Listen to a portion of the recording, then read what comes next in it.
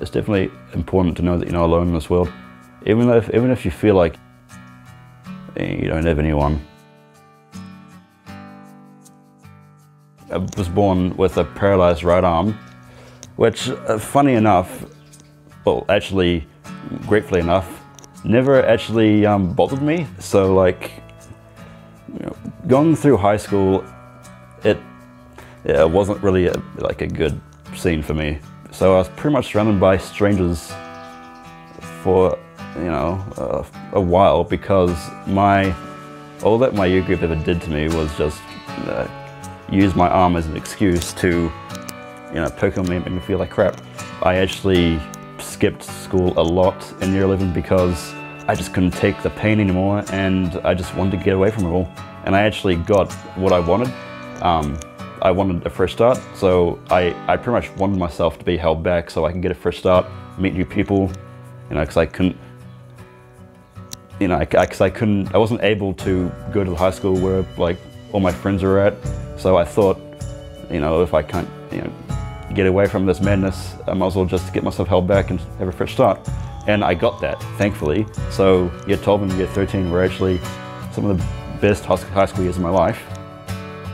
But for me, throughout all my problems growing up, I've always had one really, really close group of friends. I've always considered myself very lucky to actually have such good friends by my side for like all my life. And that's actually what pushed me through all my troubles, because when I felt like I didn't have anyone, I knew I always had them, and it got me through. I'd be nothing without them. So this is like after I graduated. I had myself all set. I had a goal I wanted to achieve. I had, everything that I could possibly want, and yeah, I was happy. But then towards the end of 2015, I gave up that goal very, it was very sudden, and I had no idea that would come to that. These things do happen. So I spent pretty much all of 2016 quite badly depressed. This is my worst year. I'm actually going to be completely honest with you, as an adult, was not a very good year for me. So I started the year at uni, went to AUT to study sport and recreation. So I felt depressed 2016 in January, and I applied to the course to because I thought it would help me with my problems.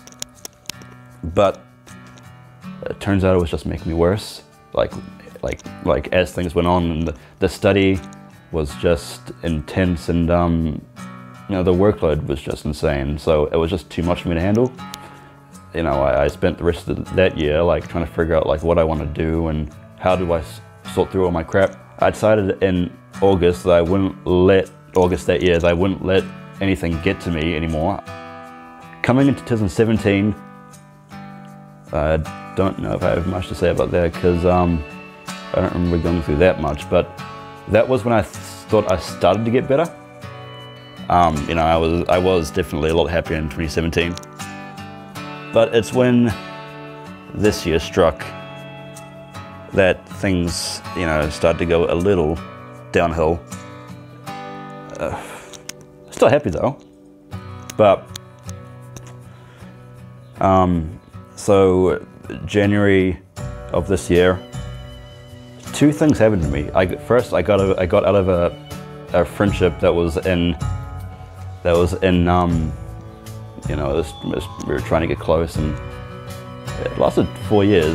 We weren't close or anything, but we were trying to get that far. It just didn't work out, and we were trying it for 4 years. But at the end of the day, it just didn't work out, so we had to say goodbye. And then, not long after that, my granddad died.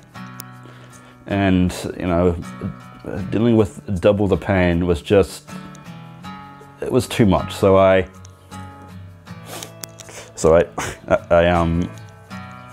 ran away from home. Don't let, hard situations get you down. There's always a way out. We just got to look for it. Life's not perfect, but we all get there eventually. At the end of the day, we only have one opportunity ever to live, and that's it. Just push through your troubles and don't let anything get in your way. We all need guidance from more than our family. Like, sure, parents are good, but friends are the most important thing in this world. It just makes you feel like you're not alone. And that's really all you need.